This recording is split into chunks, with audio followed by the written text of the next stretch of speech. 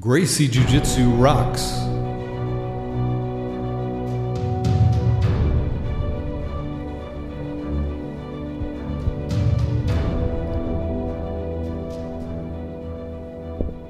Welcome to the Gracie Jiu-Jitsu Rocks podcast, a podcast dedicated to Gracie Jiu-Jitsu and all things Gracie, including self-defense, competition, anti-bullying, women's self-defense and empowerment, nutrition, and most especially, the people involved in Gracie Jiu-Jitsu. This podcast is for the average Joe.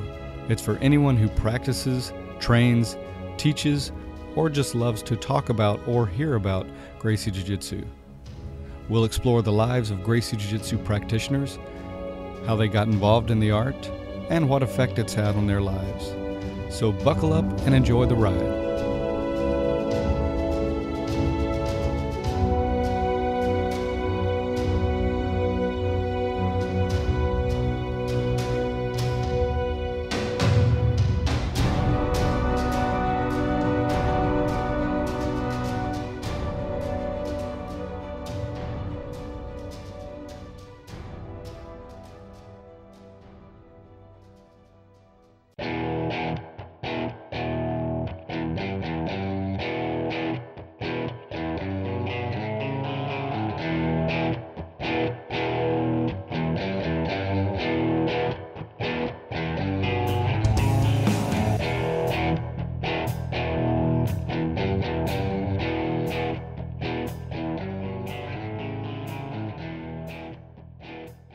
Welcome to episode 38 of the Gracie Jiu-Jitsu Rocks podcast.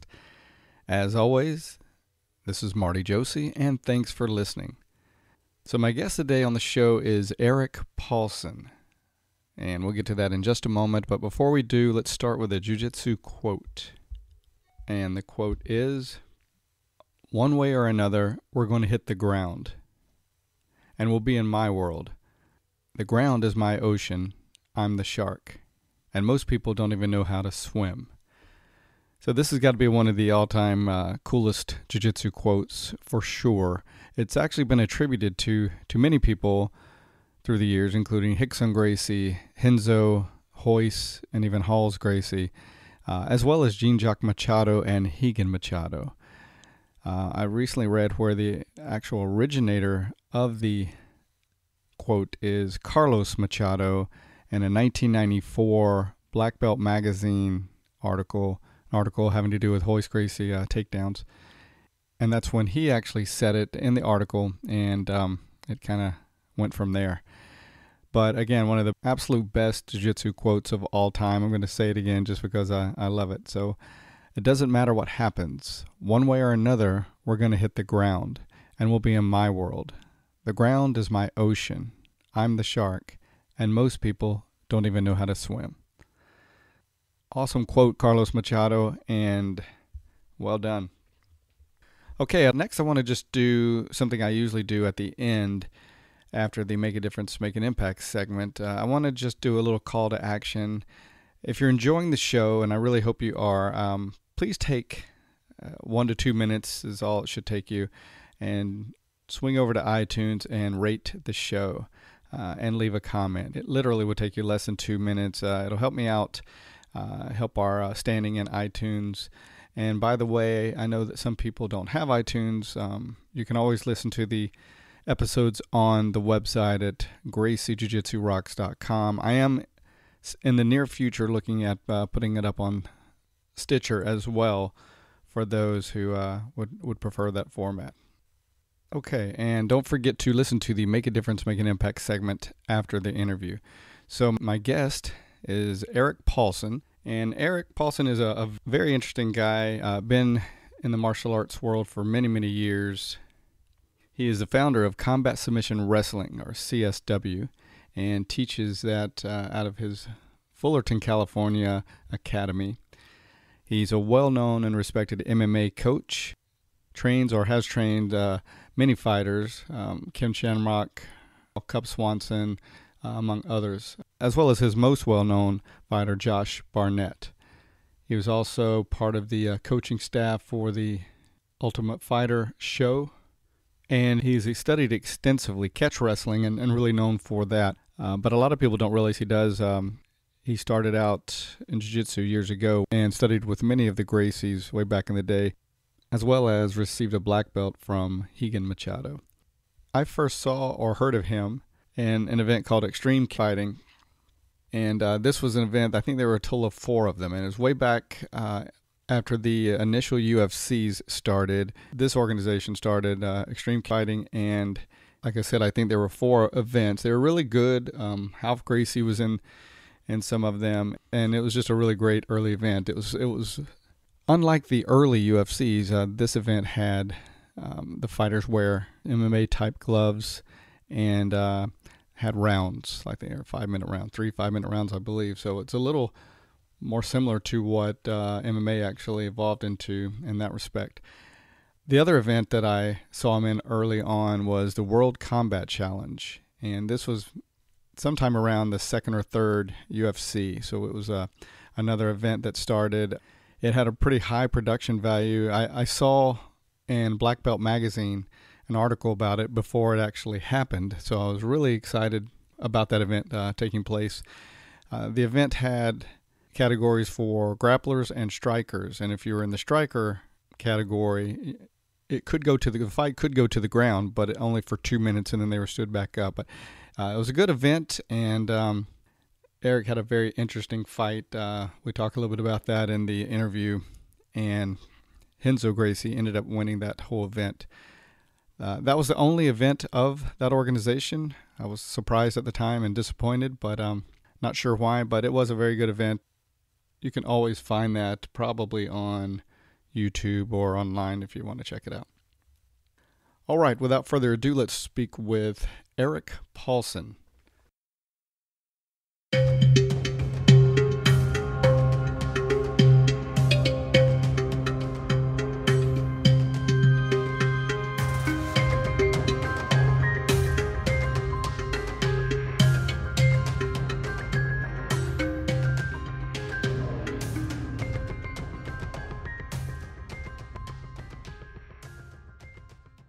Hello, Erik. Hi, how are you? I'm good, sir. How about yourself? Really great, thank you. Wonderful. Welcome to the show, and thank you so much for taking time to be with us today. Thanks for having me.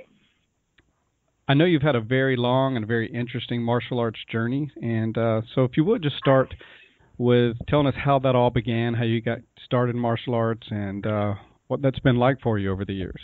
Wow. Okay, sure. I played sports as a little kid. Grew up in Minnesota.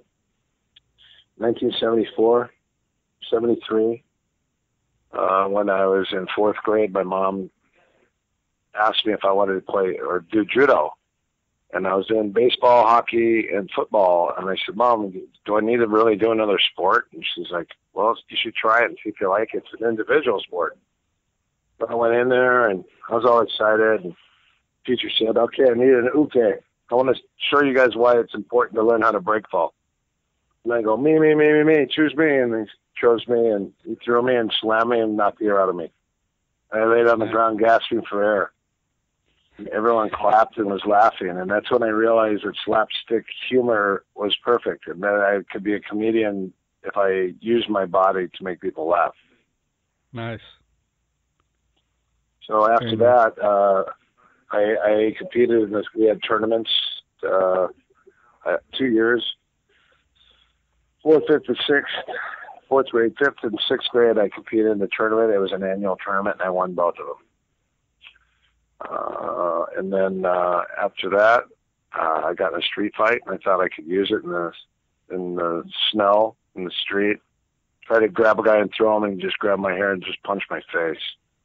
Then I grabbed his hair and punched his face, and we were pulling each other's hair, punch each other in the face. And that's how we ended up, that's how I ended up getting into karate. Now, at that time, you got to figure back then, so 74, 75, 76, Game of Death was in the movie theaters. I saw Enter the Dragon in a private viewing. It wasn't even in the movie theaters. And then I saw Bruce Lee, and I go, oh, man, I got to learn to do that. That looks like that would really work. And then after that, I actually went to, I watched Game of Death. And that was in the movie theaters. And apparently that's when Bruce had died halfway through the filming of that. So they had a stunt double. So I bought all of Bruce Lee's books and read about Bruce Lee's fighting methods and the Tao of Jeet Kune Do. I was into philosophy and stuff like that. Got into, my buddy goes, you should learn how to punch kick. I went to this local karate school, and the teacher was a fighter, and I watched him do some stuff, and I was like, holy crap, that guy can box and he can kick really well. This is in 76. I was end of sixth grade, seventh grade. What happened is I got into Taekwondo, and it was competitive. It was like sport Taekwondo, so it was all fighting and sparring. No forms, just sparring and stretching, lots of stretching.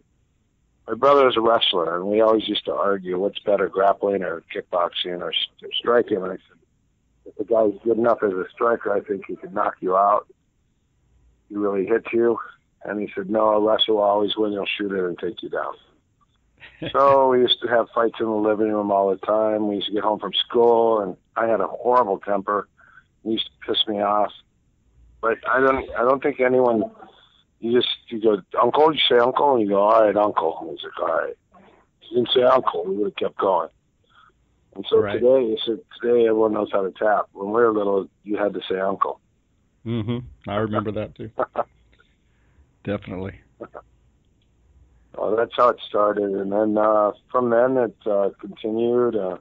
I fought full contact kickboxing. I got into boxing. I fought in full contact kickboxing. Kind of got beat up, and then I realized I needed to get my hands better. I was a great kicker, and then I ended up getting into. My dad goes, you know, that karate, that's a bunch of scary Asian deadly stuff. You should really think about getting into a real martial art or a real fighting sport like boxing. So I go, well, all right. And he goes, whatever you do when you go there, don't tell them you have any karate background. And I go, all right. So I went down there, and my buddy had to do calisthenics, and I got really good quick. So they go, would you like to get in the ring and spar? I go, well, yeah, I thought that's why I'm here. So I used to watch my buddy do calisthenics, and then as he's doing calisthenics, I'm in the ring sparring with the guys, and they're like, wow, you did pretty good, kid. I'm like, thank you. And until one time a guy hit me, and I backed up, grabbed the rope, and I side kicked him. And they go, whoa, this is Golden Guard. We don't do that stuff here. What are you crazy? And I go, sorry. And I almost spoiled the beans, and I almost gave it away right there, you know. My dad goes, he goes, this is separate. He goes, do what you're supposed to do. Don't do the other stuff. So, sure enough, that's how it started. Okay. And then I boxed, and then I boxed all throughout high school. I was a gymnast. I was a gymnastics captain of my gymnastics team, so I was into judo and then gymnastics, and boxing and gymnastics. So it was a great combination. I could kick. I was flexible. Taekwondo, I could kick. Flexible from gymnastics, and it all that's how it all started. Yeah. After that, I got into. Let's see what happened. So, I decided to move to California. Moved to California for martial arts. I was a model. I went modeling and acting, college, and martial arts. And I wanted to go train with Guru Dan Inosanto. That's awesome. He was in all of Bruce Lee's books. So I ended up in Redlands, Palm Springs. I did Taekwondo and boxing in Palm Springs. And I did, then when I got to, I went to Redlands on the weekend. A friend introduced me to Tim Tackett. So I started going to his garage, and I went to his garage for about 4 years. Drove there every Wednesday night in Palm Springs. Then got into it so much that I quit karate, and then I got into the JKD, all the Dan Inosanto martial arts, and then I went to the Jet Center, and then I went to the Inosanto Academy, two places I always wanted to go.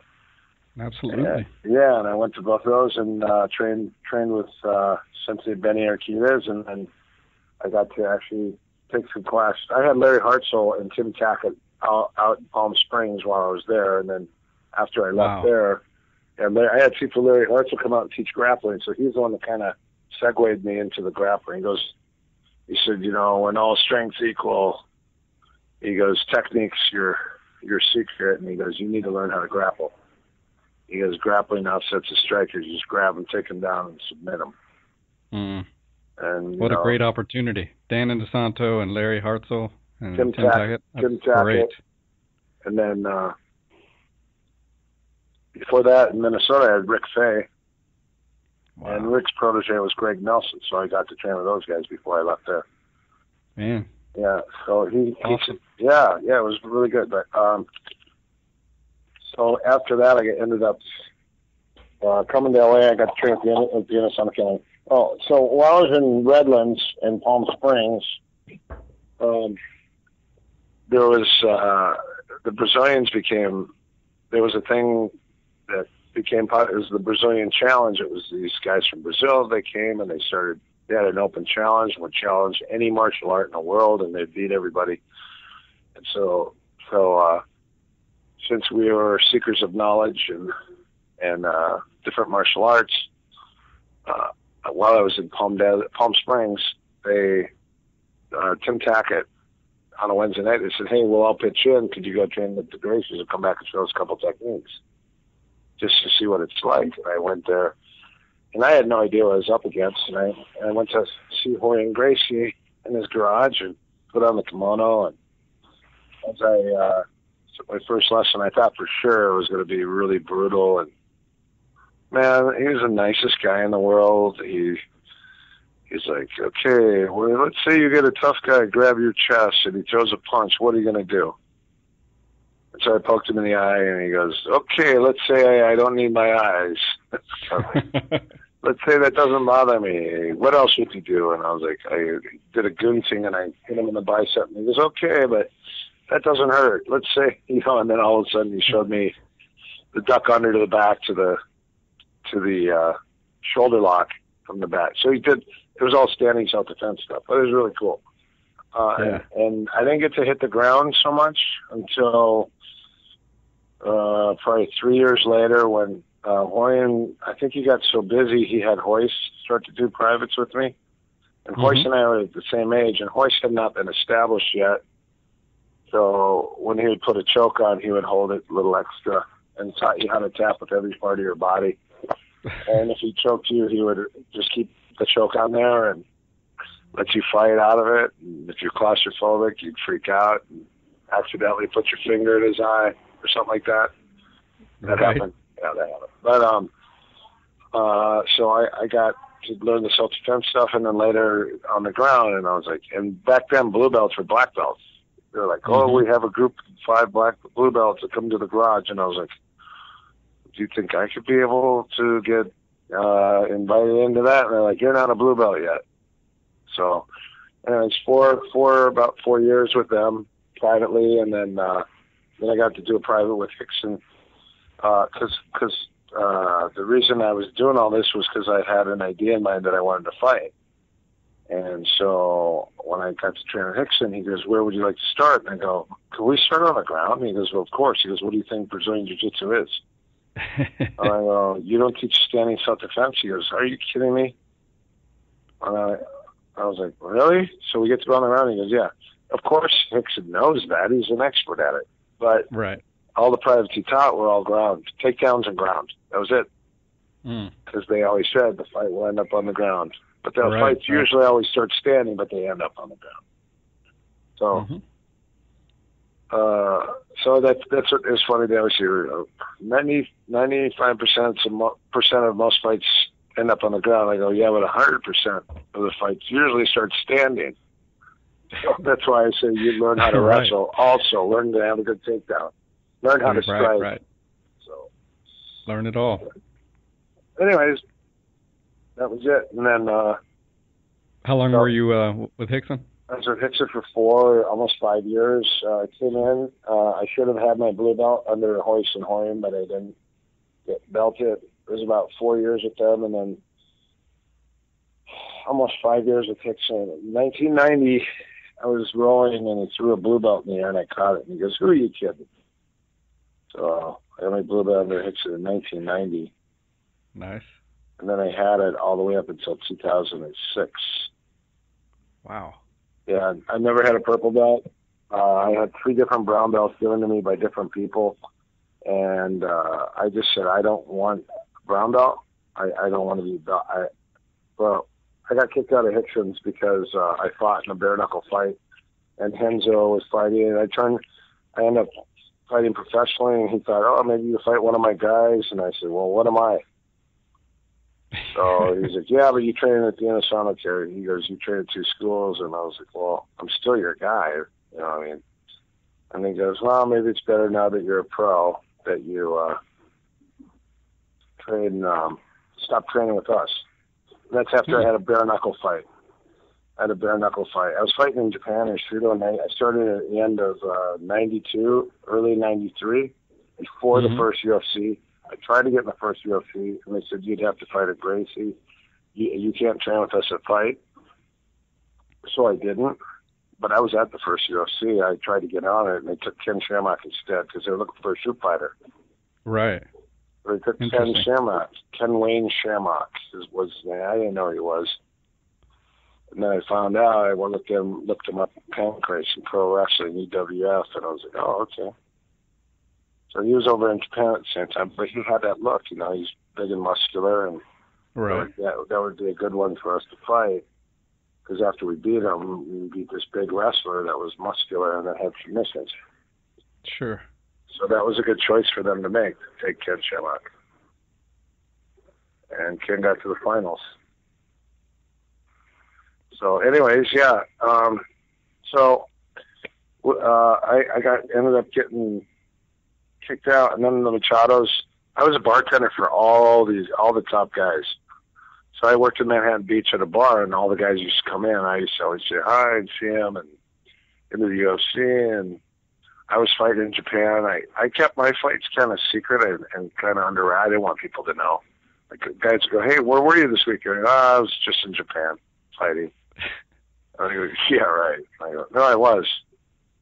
I go, "You were? Where'd you fight?" And so I fought in Shudo back then. And I never would tell anybody. So like today, I don't get it. Everyone just brags about when they fight. I'm fighting, follow me. I was totally opposite. I'm fighting, please don't follow me or watch my fight. And why? You know, why is that? It was a personal endeavor. It wasn't for everybody else. It was for me.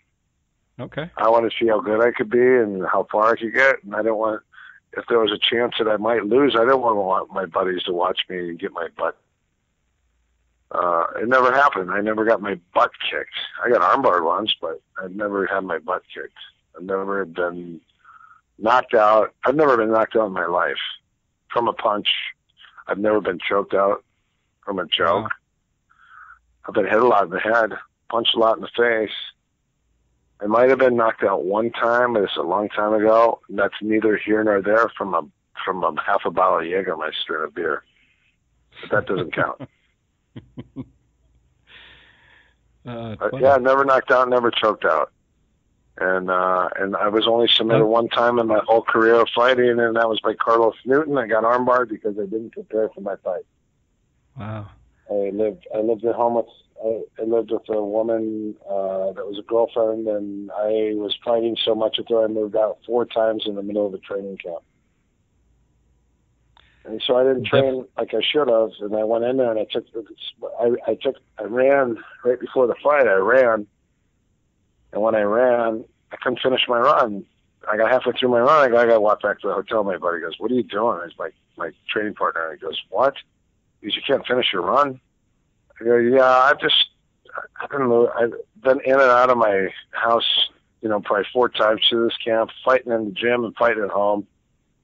Psychologically, I'm just out there, and definitely my lungs aren't there." And he goes, "Well, could I ask you something?" He goes, "Why are you fighting?" And I go, "Well, I live on the beach and I need the money, and that's the wrong reason to fight. I need the money. I got to pay rent." I said, "I need to take the fight," and that sucked because I didn't give it a fair shake. I didn't train hard enough. I literally had half of a camp for a fight that I should have had a full camp for. And the fight was 3 8-minute rounds, so I went in there thinking I was going to go knock him out, which is an idiotic thing. Yeah, and that's a long fight. Well, I'm not going 8 minutes. I couldn't even finish my run. Why would I go 8 minutes in one round? I watched the fight before me go 24 minutes. And I was like, I can't go 24 minutes straight like that. I'm going to knock him out in the first round. But he's never been hit in the head. Nobody's ever seen Carlos get hit in the head. I'll bet he's got a weak chin. Well, he's probably got one of the best chins ever. He took Anderson Silva to the knee to the chin, and he gave him a thumbs up and smiled at him. Wow. Man. Yeah, it was probably the hardest knee in MMA I've ever seen to the face, and somebody not getting knocked out. Yeah. So Carlos has a great chin and a thick skull, and an unbelievable skills. And an unbelievable armbar. Yeah. So what happened is when you lose, you either learn from your loss or you win from your loss. And for me, a loss is a loss if you treat it like that, or if you treat it like a learning process or a learning cycle. For me, I turned into Leonard Nimoy. I was in search of the ultimate armbar escape. So I went to train with 5 different guys, 5 different experts, and asked them how they get their favorite way to get out of a stacked armbar. Because I'd stacked people in the armbar and never got armbarred by anybody my whole fight career. Mm-hmm. And then all of a sudden I stacked Carlos, and he helicoptered under me because I put my weight over his head. Mm-hmm. And that changed everything for you. Yeah, my arm popped upside down, and I was tapping him with my foot on his face, and he thought I was kicking him, so he even tried to break it. Oh, man. That's crazy. Yeah, so, it was a stupid mistake. It was really bad, and so I went to 5 different experts and learned the best armbar escape from when you have the guy stacked. Yeah. The other thing, I watched Carlos Newton, so I started watching Carlos going, okay, I hope this wasn't just a one-off thing. And after that, I watched him armbar a ton of people, and I go, well, the guy's got an unbelievable armbar, so I'm not so game. Right. If he was a kickboxer and he armbarred me, I would probably burn my gi. Yeah. Not too much shame in getting armbarred by him, though. No. Him and Joel Garrison from Samurai Club in over there in Toronto. Those guys got the best judo in the world. The best ground. They're some of the best ground guys in the world. So talking about some of your fights, I remember you from way back in the day in extreme cage fighting and in the World Combat Championships. I remember you had a really great fight with Matt Hume in extreme cage fighting. That just stood out in my mind, that it was just kind of this back and forth, really great battle. Matt Hume and I were friends, and we actually had lunch before our fight. Yeah. Yeah, and it was funny because I'm a goofball, and I went, hey, Matt, you going to come out with grappling or striking first? I go, because I think I'm going to come out and going to shoot right away. And he goes, and he goes, and I do both. I'm like, Well, you guys were both very well-rounded and showed some excellent skills for sure. And then with the World Combat Championships, a couple things. Well, that's when I got kicked out of Hickson's because of that fight. Oh, that's the one? Yeah, I originally went up for the commercial. Wow. I went up for the commercial for that fight. Wow. I got the commercial. I went up as a stunt guy and got the commercial because our demonstration was better than everybody's. And we were up against Ty-Mac. Remember Bruce Leroy? Oh, yeah. Yeah, Ty-Mac. So I was up against him, and we beat him out for the part. And they go, wow, you guys move really well. Do either of you fight? And we both pointed at each other, and next thing you know, I'm an alternate on. I just wanted the commercial, and they put me in as an alternate on the show. Interesting. Yeah. Well, one thing that stands out about that event, you know how they show the background right before the fighters fight? They show the little clip of them training, and it showed your clip, I think, from some of your stuff, maybe in Japan, but it showed you doing these really great takedowns and these leg locks, these knee bars, and I was just like, wow. the clips they showed were just super impressive, and I was like, man, that guy's got some stuff. Oh yeah, that's for World Combat. Yeah, yeah. That exhibition was great because one was sambo and the other was shoot wrestling. Yeah, it was really good stuff, impressive. And then the other thing that stands out about that event, I'm sure you've heard this many times about the hair thing. And yeah, for those, the only reason I had long hair is because I had a movie part the following week. I did stunts, and I had a part. I was a Viking on the Sinbad movie. It was a Sinbad movie, and we're shooting in Morocco. And I had a part, and it was right after the fight. I was supposed to go film. And what happened is, when I went to go film, they pushed the show, and so I could have cut my hair or got wigs. But back then they're like, "Oh no, you got the part because you got long hair. You look the part." So I was all excited. Wow. So. And for those who don't know what we're referring to, yeah, you had really long hair at the time, and back then in those events, you could grab hair and control people using the hair. And you had yours up in a bun, and I think it was James Waring ended up grabbing it and holding you, I don't know, some insane amount of time, 15, 20 minutes, controlling you with it. And I was like, I remember the whole time feeling like, man, John McCauley and James Waring. Yeah. And I was feeling for you because I knew, I was like, man, that's got to be tough. But, yeah, it sucks. Well, it's good. I mean, it's interesting to hear that that's why you had long hair. It wasn't just a poor decision for fighting. Well, it was a business decision because the money that I was going to make from that movie was really a lot of money. So yeah, I was a co-lead in the movie Sinbad, and then the movie got pushed, and then I lost the part, and so it turned out to be that. But the problem with that afterwards was after I lost that part, I was like, well, this sucks. Now what? I could have won $132,000. That's what Enzo made.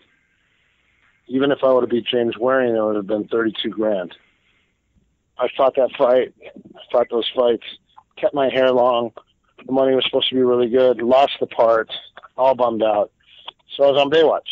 I got hired on Baywatch because I could rollerblade, so I was a bad guy on Baywatch. And I was a hockey player, and I had to catch a guy off his feet. So that was... Back then, I think from that, I made $8,000 for my fight against James Waring and Sean McCulley both. I got $1,500 for 2 fights. $1,500 for 2 fights. Right. Bare knuckle fights. It's a lot of abuse. Yeah, for so small amount of money. Yeah. So let's go back for a moment into your journey through your different arts. After the Gracies and after Hickson and everything, you got involved with the Machados for a while, and didn't you end up getting a black belt with the Machados? Like I said, I was a bartender in Manhattan Beach and Venice Beach, and I was all their bartenders. They used to always come in because we had the hottest women in our bar, because it was a beach bar. So all the Brazilians used to come in, and so I had all the Gracie Jiu-Jitsu guys come in all the time because it was like it was the best bar in Manhattan Beach. It was right on the pier. So it overlooked the water, and all the girls in their swimsuits used to always come in. It was great. So it attracted all the Brazilians. So I used to have Hoist come in. Never had Horian, I don't think. Hoist, Hickson, Limon. I remember when Fabio Santos moved to town, and I remember he sitting in my bar, and I looked at his ear, and I go, oh, that guy must be a black belt jiu-jitsu. And then he said, yeah, I moved here to teach at the Gracie Academy. And so Hickson came in. I was surprised because all the guys that came in, all the Brazilians, none of them drank except Hickson. And Hickson didn't drink a lot. He just goes, I'll have a beer. And I go, are you serious? I go, what kind of juice do you want? He goes, hell with juice. I'm having a beer. I'm going to dance. So he would get on the dance floor, and he would just have fun. And he goes, do you think as much as I train, 1 beer is going to hurt me? And I was like, wow, that's pretty cool. One time I had a guy that there was an episode of 60 Days where guys were getting their faces and necks slashed with broken beer bottles. People were hitting people over the heads with the beer bottles. And I had a guy pick a fight with a guy, and I slammed the guy up against the wall. I had this guy up against the wall by his neck, and he turned his beer bottle upside down in his hand, and I didn't even know it. And the Hoist was watching it, and Hoist walked up behind me, and he goes, Erik, look at his hand. And I'm still talking to him, and he goes, look at his hand, look at his hand. And he stepped back, and he said it again. He stepped in, he goes, Erik, look at his hand. I looked at his hand, and his beer bottle was upside down. The guy was going to crack me over the face or the head. So I disarmed him. And it was funny because I totally forgot that Hoist saved me from getting cracked over the head by some crazy guy. I just stood back and watching it happen. That's when those were the heydays in Manhattan Beach, and those guys. Yeah. Felt like wild times back then. Yeah, well, at that time, so I got kicked out of Hickson's at that time, and so I was kind of bummed out because I was fighting, and all I wanted more than anything were good training partners, and you know, to have good guys you could roll with were hard to find. And I said, I don't care about belts, I don't care about anything. All I want are training partners, good training partners. So we ended up going to. So for a while I was like, that sucks. I met Rico Chiparelli, and Rico saw some of my fights, and we had a mutual friend. He goes, hey, he goes, Erik, he goes, my name's Rico Chiparelli. I'm a wrestler from Dan Gable's school. He told me some of his stuff. I said, well, I just fought a guy named Paul Jones, and he goes, yeah, that guy's not that good. And then I find out later that Rico lost to Paul Jones his redshirt year in wrestling.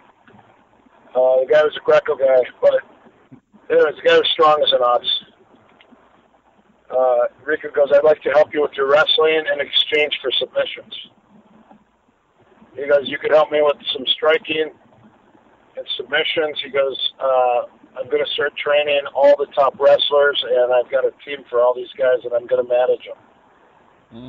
So I was the submission coach for him.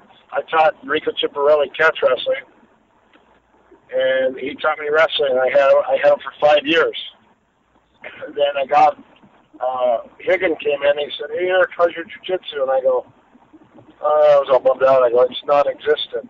And he goes, "What do you mean?" And I go, "Well, I kind of got kicked out of the other school I was at, so I don't really have a place I can train." He goes, "Why'd you get kicked out?" And I go, "I fought in a bare-knuckle fight on TV, and apparently they thought I was a challenge to maybe some future fighters they may have, which I never was, and I got let go." I'll tell you what, here's what I'm going to do. Higgin, I would like to train with your brothers. There's 5 of you. If I could train with you, that'd be great. I don't know if it's possible. Could you talk to them and see if that would be okay? I know we're stuck in a political time warp here, and I guess I'm the blunt to the joke, so if you could ask. So he had to ask all his brothers if it was politically correct for them to take me as a student to help me out so I could continue to fight. And so Higgin let me come and train. So I went and trained with them. That was 94, 95, and then I competed in the Pan Ams in 96 in Redondo, blue belt, and got a gold medal. Nice. After that, I never been belted again until 2006. I'm at blue belt for almost 16 years, maybe 16, close to 17 years. Wow. That was pathetic. I watched all these guys around me get down, but because I was stuck, and I was training every day, and I was grappling every day without a gi, and fighting sparring and grappling. I had camps and training all the time, and because I wasn't, I kind of got pigeonholed and this guy goes, "Well, it's because you quit training." I go, "I never quit training. I trained the whole time because I had fights. I had to train." Right. Because I got kicked out of class, I couldn't wear a gi because nobody wanted to train with me. Because if they heard that they were training with me, they would have gotten in trouble back then because you weren't allowed to train with other people outside your school. So I just said, all right. So that's when I started wrestling. And I got my wrestling up to speed, and then And then Higgin allowed me to come in and start training with him. So I thought, he said, you have to change your, you can't wear the Gracie patch anymore. You have to wear the Machado patch. And I go, if you're my teacher and you'll accept me to train with you, of course I'm going to wear your patch. I go, why would I wear someone else's patch that doesn't give a crap about me? You're actually officially concerned with my well-being and my grappling, and then you invited me to your school, so of course I would do that. So that's when I changed from the Gracie lineage to the Machados. Right. And I was heartbroken because here I idolize these guys, and then all of a sudden, I'm told I can't train anymore. Yeah, it sounds like back then there was a lot of politics going on. I could only train with them after I was done fighting. And later on, I'm looking at all these Gracie fighters. I'm like, really? I don't know. It was a double-edged sword. I got stuck in the middle of it. Yeah. Yeah. And you ultimately got your black belt with Machados? Yeah, I got my black belt at Higgin. Finally, because he invited me to a black belt class.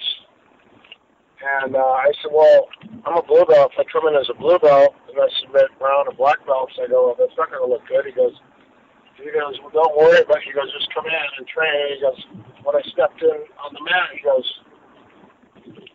said to me, how about this? He goes, just put a brown belt on and see how you roll. And I go, really? Am I getting promoted? He goes, well, let's just see where you're at. Yeah. So I went in and I caught like 5 or 6 guys and chokes and arm bars only. No crazy weird submissions or neck cranks or wrist locks or foot blocks. I went in there specifically to only do arm bars and chokes. Mm-hmm. And then it was 6 months after that I got my black belt under Higgin. Nice. How did that feel? I know part of you were probably a little soured by the whole thing and the politics, I was excited because... Yeah, I was about to say, it had to feel good. Yeah, it was just weird because there were so many of my students that I had trained that were black, that got their black belts so many years earlier, and it's like they go, oh, I did strictly jiu-jitsu. I go, well, what do you think I did? I was rolling regularly with guys and fighting and competing regularly. Half these guys that got belted, they never even fought or competed. Right. But it definitely took you down a different road, but in some ways it really worked out. It forced you to look at other avenues. Like, how did you get into catch wrestling? Here's the deal for me. I think I tell people, I go, don't worry about your rank. It doesn't matter. What's the most embarrassing thing is if you're underranked and you compete against a guy who's a higher rank and you're submitting them regularly, then that's your teacher's problem, not your problem. And it's not about winning. It's about finding training partners and having great guys to go with. It's the only way to get better. And then compete. Okay, nice. And how did you get your start, or how did you get going in catch wrestling and Shuto and all that? Shuto was my catch wrestling. I trained with Sensei Yuri Nakamura since 1987. I did a seminar with him, and I was a blue belt. No, I wasn't even a blue belt yet. I started in 87, 88, 89, 89. I think it was 89. I was a blue belt. My roommate was a blue belt. We were blue belts under Hickson. And then my timeline's a little off. But anyways, so Hickson, this guy, we both had enough about the same privates under the Gracies at that time, so we kind of both knew the same moves. So, because if you do privates, you're kind of taught the same format of techniques for privates. And so, anyways, next thing you know, I saw a Shudo seminar at the Inosanto Academy when I was at the Jet Center, and I drove by and said, punch, kick, salto, submit. And I go, punching, kicking, salto. That means throwing and submission. Wow, that looks interesting. And I took my first Shudo seminar. It was Sensei Yuri's first seminar, and I took it, and I learned 38 techniques I'd never seen on the ground. And I went back to my apartment, and we put mats on our floor, and I go, hey, you want to roll? And he goes, yeah. And I neck cranked him, and I foot locked him. Over and over and over. He goes, holy crap, what's that stuff? And I go, it's my secret weapon. You had a bunch of new toys. And so for me, it was like it gave me the edge that most people didn't have because nobody knew that back then. Nobody knew footlocks and neck cranks. Right. And they have more than that. They have a lock flow. The lock flows, there's 10 lock flows, and each lock flow has 6 to 30 techniques. Approximately 1 through 10 lock flows is 150 submissions. With variations. And as a shooter, I got my shooter certificate in 1993 under the founder of Shudo, Sensei Sayama. And you have to know the 10 combinations. You have to be fluent in striking, throwing, and grappling, all 3, not just 2 or 1. And that's how you get your shooter certificate. So I was one of, I think right now there's only 5 in America shooters. I got it originally from Sensei Sayama. Satoru Sayama, Tiger Mask. I got it on my birthday, which was June 28th in 1993. Nice. Yeah, and I had learned catch wrestling from Sensei Nakamura since 1987, all through my early jiu-jitsu days, but I could never put the two together. It was either catch wrestling or jiu-jitsu. It was hard to kind of combine the two, and a lot of the techniques were illegal, like knee bars and heel hooks and toe holds. You weren't allowed to do a lot of that stuff, and most of the guys didn't even know what they were, so you could catch guys with them all the time. Mm-hmm. Now every jiu-jitsu guy in the world does leg locks. They were non-existent when I first started fighting. The only thing that I used to see was the figure 4 Achilles lock. Yep. And this led you to ultimately starting your own system, the CSW, Combat Submission Wrestling. Yes, CSW basically is a blend of about 5 different arts. Well, actually, we have, for the grappling, we do heavy emphasis on wrestling, takedowns, throws from judo, sambo, and wrestling, freestyle and Greco, folk style. And then we do a lot of wrestling on the ground, transitions, turns, tilts. Then what I added to that was, if you want to get good, you have to be able to turn people over from the turtle. So turns and tilts from the turtle, passing the guard, how to pass the guard, how to sweep and reverse people. So your sweeps and reversals in the guard.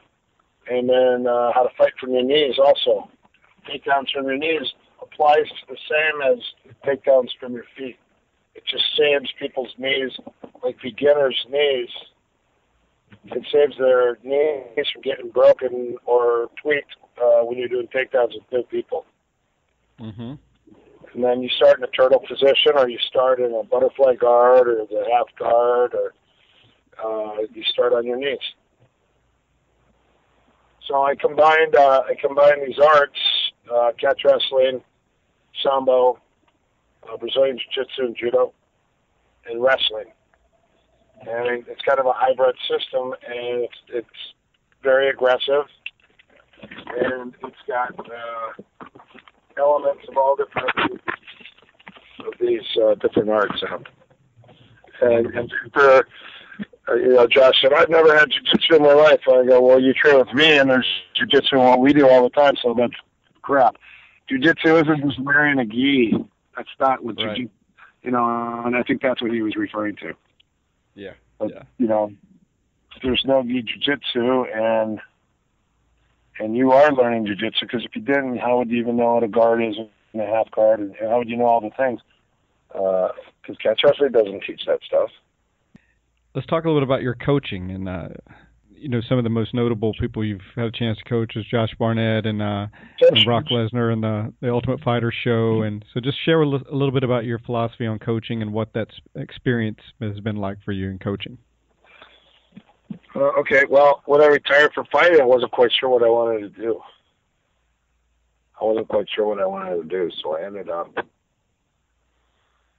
Ken Shamrock said, well, okay, so Burton Tiger White said, hey, Erik, Eddie Miller said, you're fun to roll with. You want to come down and roll with me? And I said, well, where are you? He goes, I'm at Eddie's school. I go, okay, I'll go to Shark Tank. I went to Shark Tank and rolled with Eddie and rolled with Vernon. So Vernon told Ken that I was fun and had a lot of tricks and cool things, and I submitted him, went after him, and Ken was still fighting at the time, and Ken didn't have a coach, and I get a call from Ken Shamrock. He goes, hey, Eric, this is Ken Shamrock. He goes, I want to know if you'd be interested to possibly coach me for my next fight. And I was like, well, I guess that's what I'm supposed to do now. I guess I've graduated and retired. So all of a sudden I go, sure, yeah, I would love it. He goes, your style is very equivalent to mine. You fought in Japan at the same time. He goes, very comparable systems. He goes, I think it just fit perfect. So I trained Ken for 8 months and got him ready for it. It was originally tank, but it turned to chemo, and he knocked chemo out with that knee. Ken, I think he's only had one knockout before, but he's a submission guy. He doesn't really knock people out in fights. Yeah. I had him. But I remember that knee. That was awesome. I had him. We worked knees for 8 months. That's all we did is knees and kicks and punches. Wow, that's great. Well, you certainly served him well as his coach. Well, he won, and then I helped out Sean Shirk. Greg Nelson had me help Sean Shirk a little bit. Vernon Tiger White helped Vernon for some fights. He fought Chuck Liddell. He lost, but that was a great fight. Guy Metzger was supposed to fight Tito, and then he had that aneurysm. He didn't really have it, but it was close, and he was susceptible to that. So, yeah, it was like one thing after another. And then after that, it was like I just started getting – I created a fight team out in Orange County out here, and then it blossomed from there. And then Jay Martinez always wanted to train, and James Wilkes, my student, who won the Ultimate Fighter show with Henderson and Bisbee season, James goes, hey, Eric, do you think you'd be interested to train me to fight? And I go, you want to do MMA? He goes, yeah, I think so. I go, are you sure? He goes, I'm pretty sure. And I go, it's hard work. It's not as easy as it sounds, and I am going to be hard on you. I go, but if you let me do that, I go, I will make you win and turn you into a champion. He goes, okay. So, right. Anyways, that's how the fight practice started, and then I opened another school, and then this is my third school. New school now. I've got a team of fighters, Josh Barnett, obviously being the most successful out of these guys. Ben Jones, had Cub Swanson, Danny Suarez, James Wilkes, Eric Kiahi, Jay Martinez, Val Leedy, Craig Wilkerson. All these guys have fought and been with me for about 15 years. Nice. What a lineup. What about with Josh? He certainly has quite a run going with Metamoris right now. Josh is doing spectacular, and he's doing the Ultimate Fighter show. He's getting ready to go against Roy Jones in Japan. So yeah, he's also got a movie in Thailand he's doing with John Michael White. Yeah, so. One thing that stands out about you in my mind, just from what I've read and a few interviews I've listened to with you, is your attitude, your Bushido-like attitude and philosophy. Coming from a traditional martial arts myself, growing up, some of the most important things that I got from martial arts way back are, a sense of honor and respect for your training partner, for your opponent, for those around you. But in this day and age of, a lot of the modern MMA fighters seem to just have this kind of young punk mentality. But from what I've gleaned from you, or from reading about you, is that you have this kind of old honor and respectful attitude about life and about fighting. So share that a little bit about that with us. I think everyone should be treated equal. I don't care if you're a new guy or if you're my best guy. And the thing is I try to change people's lives through martial arts. If you do martial arts the way you're supposed to do it, you're supposed to help people. In life, you're supposed to help your neighbor. You're supposed to help your brothers and sisters. You're supposed to help people. That's why you're here. You're here to serve. You're not here to take. there's a lot of takers, a lot of people that aren't spiritually in tune, and they're takers. They just come here and it's like me, I. It's like, really? Eventually, I guess, I pray every day. I meditate every day. Every single day I meditate. I teach meditation on seminars. I believe that people need to help people. People are sick. You need to pray for them.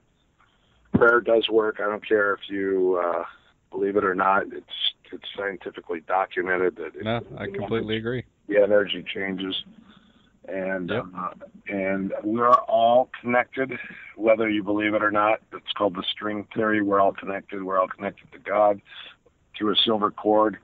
We're all corded to God, and we're all connected to each other. So when one person dies, whole humanity receives a loss. And so that's what I believe, and I believe that everything that we do needs to be for the betterment of humanity and for society. And, I like to joke around and goof off, but, I try to keep it in good taste. Sometimes it's funny because you're around people and you try to do stuff to make people laugh, and you might step out of your bounds a little bit. But all in all, when you're trying to tell jokes and stuff, try to keep it clean and make something funny. And that's the other thing I believe that I've been gifted with, the ability to make people laugh and to be slight and tell jokes and goof around a little bit. But then when it's time to go, it's time to stay active and stay aggressive and go as hard as you can. And hard sweat is a lubricant of success. And if you that's good. Treat your training like that, then that's the only way. The more you sweat in peace, the less you bleed in war. Absolutely. And the thing is you're going to help every single person that's around you that needs some help, and that's it. So I really appreciate your time and your insight. You're a very interesting person, so thank you very much for sharing with us, Erik. Thank you very much, and go to erikpaulson.com for more details and information for training and everything like that. Thank you very much. All right, thank you, sir. All right, God bless you. Bye-bye.